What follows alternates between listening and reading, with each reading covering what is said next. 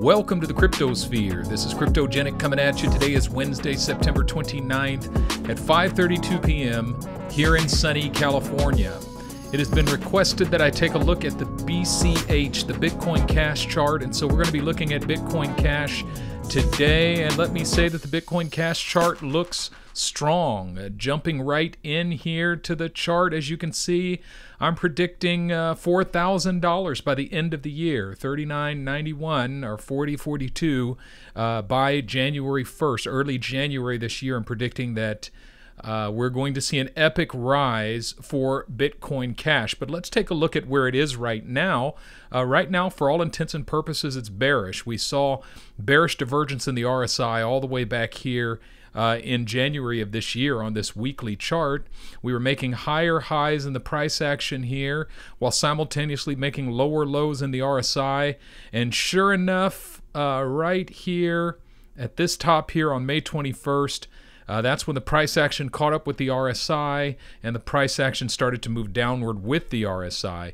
So the question is, how far down are we going to go before we see the correction come to an end and Bitcoin Cash begin to take off in its next impulsive wave? And this is what I'm saying. First of all, we see this trend line down here that goes all the way back to March of 2020. We've honored that trend all the way up to this point. We've honored the trend, but I think this line here, the support line here at $383 is very important, and I think that there's a very good chance that we get a wick that comes down and touches this line before we break above this line of resistance. And once we break above this line of resistance and make a higher high here above 847 or above 811, now we're back in bullish territory, and now the next impulsive wave can begin to move us towards a new all-time high, really, for Bitcoin Cash is really what we're looking at. Looking at the daily chart of Bitcoin Cash, we're seeing somewhat of the same thing. Assuming that this is the bottom, we could draw the trend line there, but I think there's a good chance that it breaks beneath that line and comes down here at least to 443, but I think actually we could even potentially move this line down a little bit further and revisit the bottom of this line. So if that's the case, we'll bounce. So there's a chance that we're already bouncing, because if you look at the RSI here on the daily, the RSI has bounced. However, once again, we had much more recent bearish divergence in the RSI here, and it's yet to be seen if we have overcome it. Well, I mean, we haven't overcome it yet, but it's yet to be seen if we're going to overcome it in the near future, if we have to fall further before we bounce again at 387. I do believe, for all intents and purposes, 387 to be the bottom. If I were getting ready to buy some BCH, that's where I would put my buy order in, honestly, and save about $100. But yeah, we saw lower highs in the RSI, higher highs in the price action. And so what's going to happen in order for this correction to be over is the RSI has to make a higher high. And even if we come up and we retouch this line up here and then maybe bounce a little bit and then break up towards a higher high, as long as the RSI does not bounce at this line and start moving down, then the correction would continue. So we're having to watch it. But for all intents and purposes, of course, I'm very bullish in the long term on BCH. I think Bitcoin Cash is super strong. The advantage it has over regular Bitcoin is that it's not just a store of value, but it's also a means of exchange. In terms of assets that are used for transactions, Bitcoin Cash is par excellence. It's much faster, much more efficient. Also, AMC Theaters is going to accept Bitcoin, Litecoin, Ethereum, and Bitcoin Cash. The adoption of it is just continuing to grow, and so I'm very excited about Bitcoin Cash.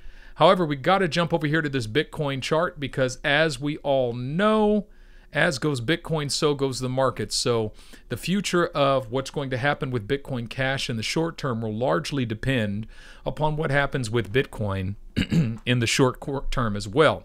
Can I just say, folks, that we have been through an exceedingly long correction period.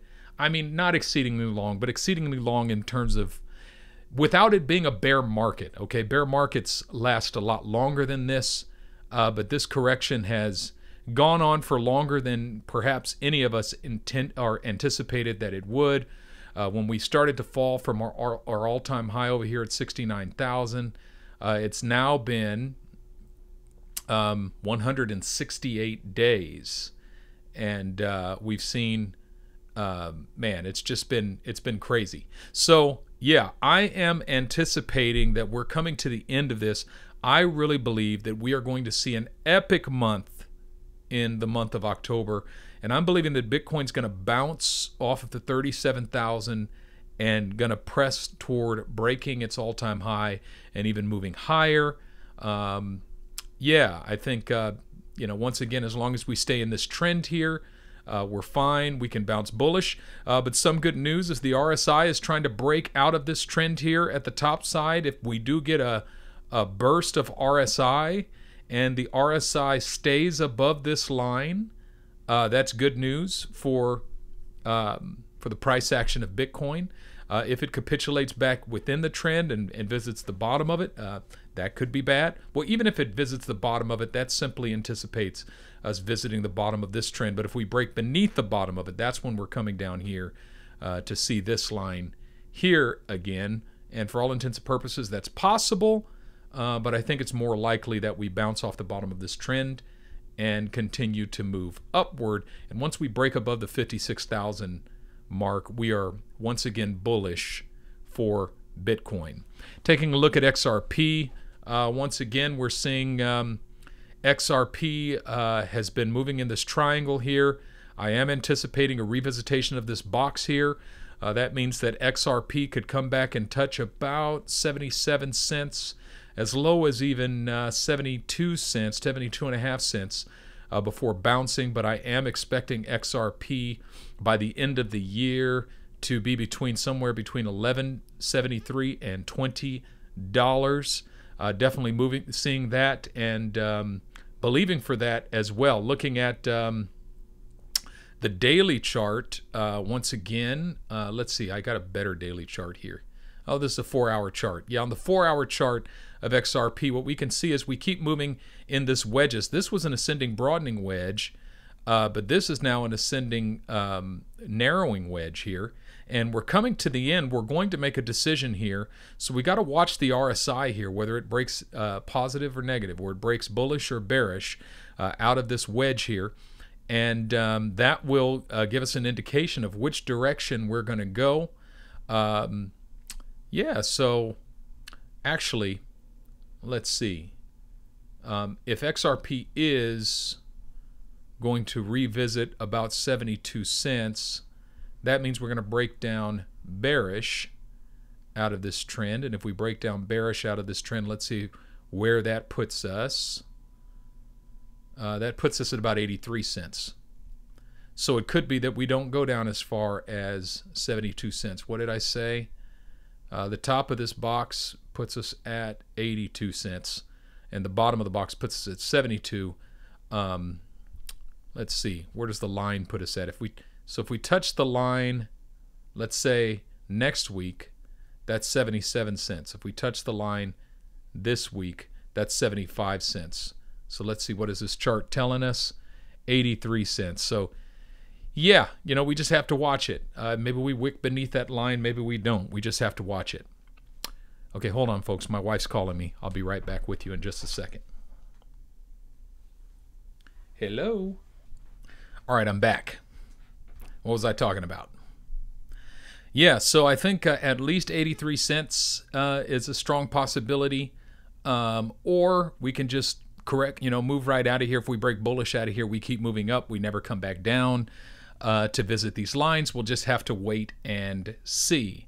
XRP against BTC is still moving strong. It got rejected here at this trend line here. If we are able to break out of that trend line and start moving upward, everything is looking good. If we can make a higher high above this line and a higher high in the RSI, in the price action, everything's looking good there as well. Litecoin, I don't understand why Litecoin doesn't get very much love. I talk about Litecoin and people, I don't know why, people don't like Litecoin. I don't know what it is about Litecoin, but I love Litecoin. I think with Litecoin, we could easily get a drop down to $127. I think $127 is going to be the bottom. If it does drop that far, I'm definitely going to have a trade order waiting there and to capitalize on that opportunity, because I think Litecoin is going to do exceedingly well. Have you ever looked at this site? It's called coinfairvalue.com. It basically simply compares the fair value of these assets against the current price. And what we find is that for a lot of these, like for instance, Bitcoin right now is 41,000. It's telling us that the fair value of Bitcoin is 17,000 based upon the usage, based on current usage of each coin. It's not speculation in terms of future value. It's simply saying the current, according to the current usage of the coin, it should be this value. This is really the value based on usage. Ethereum is, almost a third of what it actually costs. Cardano is actually a little bit more than its the current value. XRP is almost half its current value, simply because of the SEC lawsuit. When that comes through, this number is going to skyrocket. Uniswap is actually almost double, and Stellar Lumens is almost double as well. Litecoin is substantially higher. The fair value is higher than the actual cost of the asset right now. Tezos as well. That's interesting. I got to buy some more Tezos.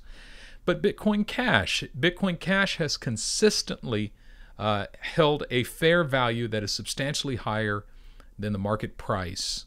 And so Litecoin, Bitcoin Cash, I feel the same way about those two. Mass adoption, when you're talking about mass adoption, you're talking about Litecoin, you're talking about Bitcoin Cash, and also Theta Token and other things as well. All right, so yes, I am expecting a $1,000 Litecoin before the end of this year, $1,000 plus. I think it could go as high as $1,300, and I think within a couple of years we can see easily a $3,000 to $5,000 Litecoin. All right, I'm talking your ear off. That's all I got for you today. I'm going to cut the video here, but I just want to say that I am expecting an epic rise in the whole crypto market in October. Starting in October, I believe the next impulsive wave is going to begin in October, and from, say, early to mid-October through the end of the year, I think we're going to see an epic rise in the crypto market, and we're going to see some new all-time highs for many different assets, and I think BCH is one of those assets that I am highly looking forward to seeing blast off and reach its potential. All right, that's all I got for you tonight. Remember, this is not financial advice. I'm not a financial advisor, just my opinion. And do me a favor, if you haven't done so already, to smash that like button and smash that subscribe button and leave me a comment to let me know what you think of this. And also, what would you like to hear about? Would you like to see some TAs of some other assets? I'd love to do some. If I get enough requests for a particular asset, I'll do a TA of it in the next video. All right. With that being said, make it your aim to sleep in peace every night, wake in joy every morning, and walk in love every night. This is Cryptogenic signing out.